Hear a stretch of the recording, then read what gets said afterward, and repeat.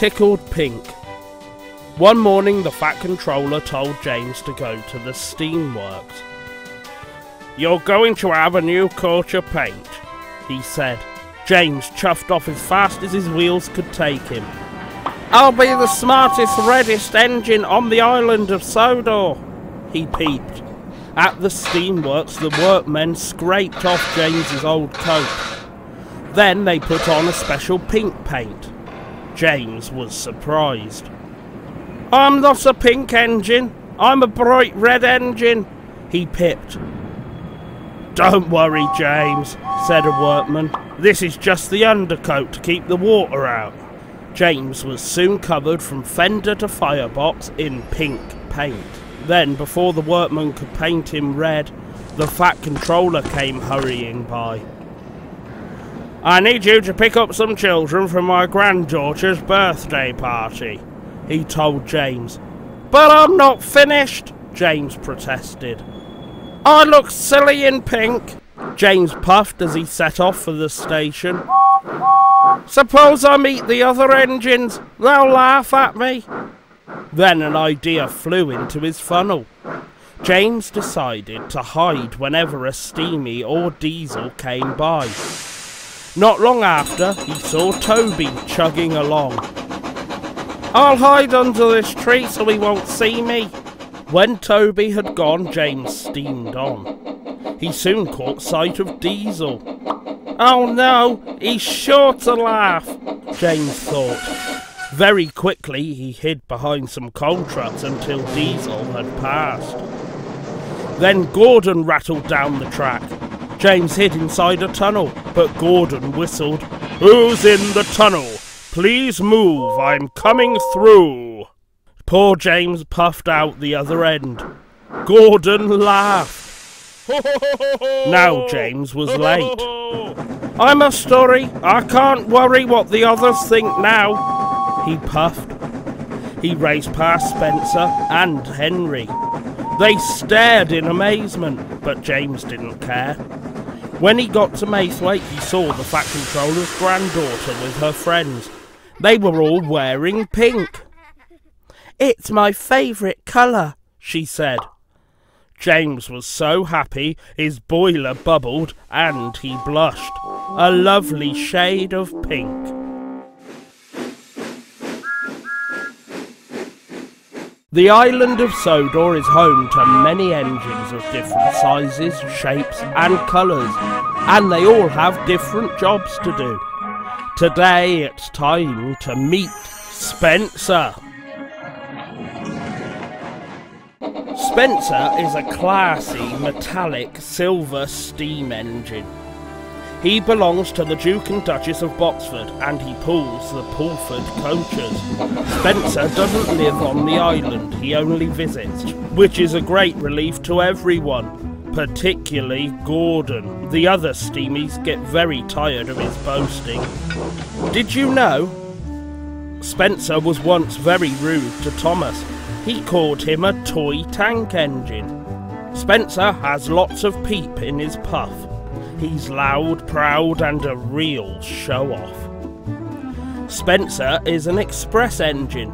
He's even faster than Gordon. This is Spencer's funnel. It looks like a fin. It is short and curved so he can move fast. Spencer's paintwork is silver. A smooth body helps Spencer whiz down the tracks at top speed. Spencer has 6 large driving wheels to power him along. Spencer fun fact. Spencer once boasted that he didn't have a whistle but an electric horn. This isn't true, because Spencer is a steamy and he really has a whistle.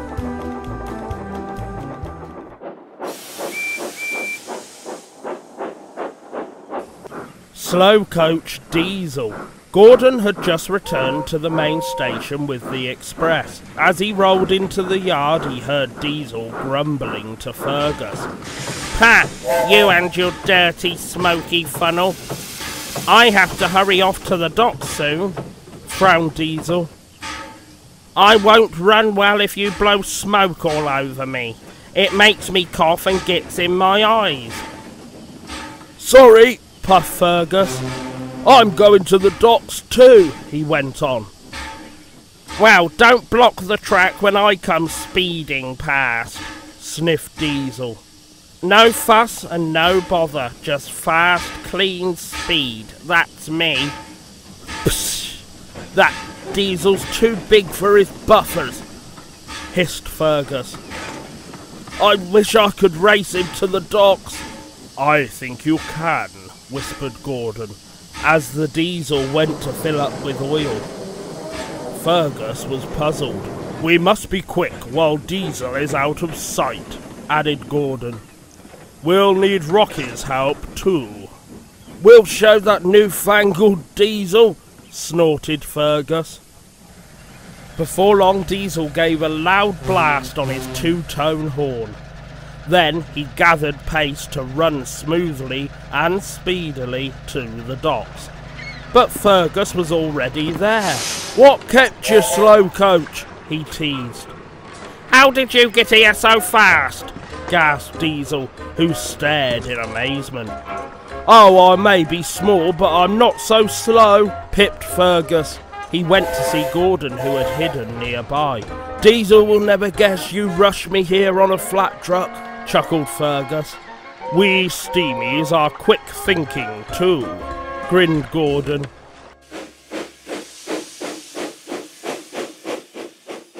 Here's Thomas collecting Joby logs. Can you spot 5 differences in the image on the right? You have 30 seconds, but if you need more time, just pause the video.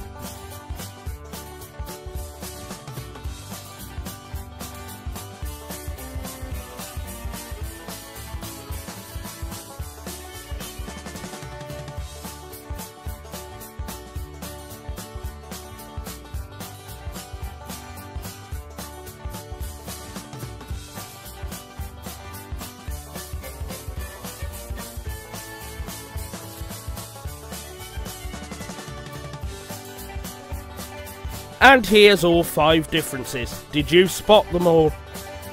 Oh, very well done. Now let's head to the seaside with Thomas and Percy.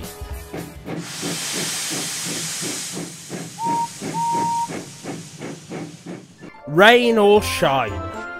One sunny morning, Thomas steamed out of the main station yard, past Percy. Pete, see you later, pipped Thomas.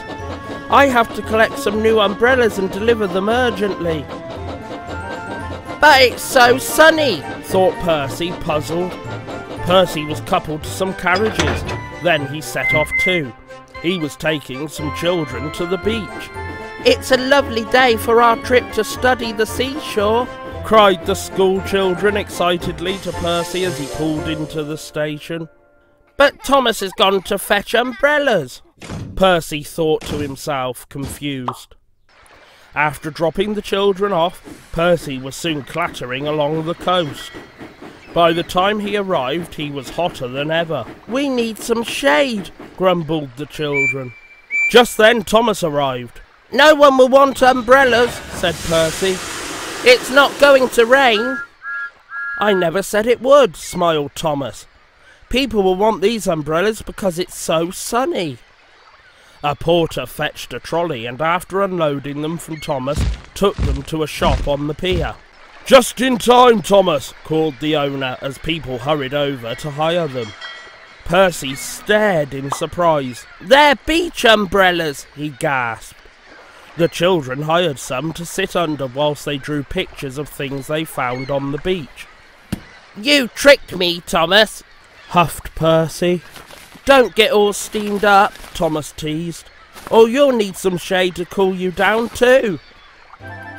Fun fact, umbrellas come in all different shapes and sizes and fold up so you can carry them easily. Old umbrellas even used to have duck heads at the end of the handles. They can shade you from the sun or keep off the rain. The first folding umbrella was believed to have been used in China nearly 2,000 years ago.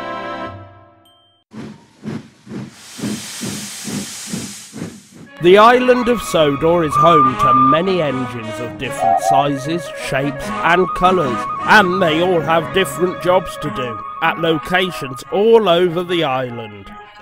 Today it's time to look at one of these places. Let's go to the Sawmill.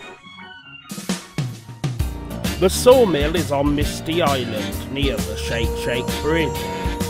It is where tree trunks are cut into logs to be carried over to the mainland. When the logs have been cut up, they are loaded onto flatbed trucks pulled by the engines. Old Wheezy and Hee-Haw are log loaders, but they are not very good at their job. Thomas took Edward to see the sawmill when they were collecting Joby wood.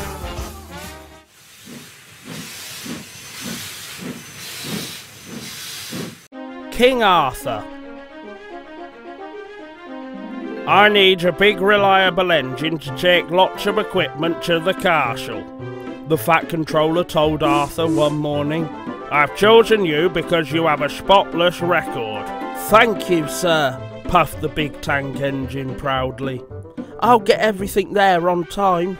Soon Arthur set off with lots of costumes. They were for the castle's special open day. Everyone dressed up in old-fashioned clothes for the medieval feast. There were knights in armour jousting on horseback too. Emily brought excited visitors to see all the castle's events. Arthur was standing in a siding nearby. It must be fun to dress up, the engines agreed. That night Arthur dreamt the engine shed was a castle. Next day he told Emily, who had an idea. She spoke to the Fat Controller. Splendid, he said. I'll get the engine crews to help, Emily. A week later something special arrived from the works for Arthur. It was a big golden cardboard crown. His crew fixed it around his funnel. Meanwhile, a painted truck cover was hung over Emily's boiler case to look like a fine cloak. When the other engines had finished work, they lined up in the yard with their crews. Lady Hat had prepared lots of refreshments in the station buffet for everyone. Then the Fat Controller made an announcement. As you may know, Arthur and Emily took people to see knights in armour at the castle. Well, Emily wanted to put on a special event here at the station too. Emily smiled. Engines are made of metal, just like knights in armour, she said, so I'd like to tell you my olden day engine story. The audience listened eagerly as she began. Arthur rolled onto the turntable and slowly went around so that everyone could see his magnificent crown. 2 or 3 other engines wearing canvas cloaks joined in and gathered about the turntable. Emily's story was a huge success, and everyone clapped and cheered. Well done, Emily and Arthur, said the Fat Controller. But what was the story called? King Arthur and his engines of the turntable, smiled Emily as Arthur chuckled.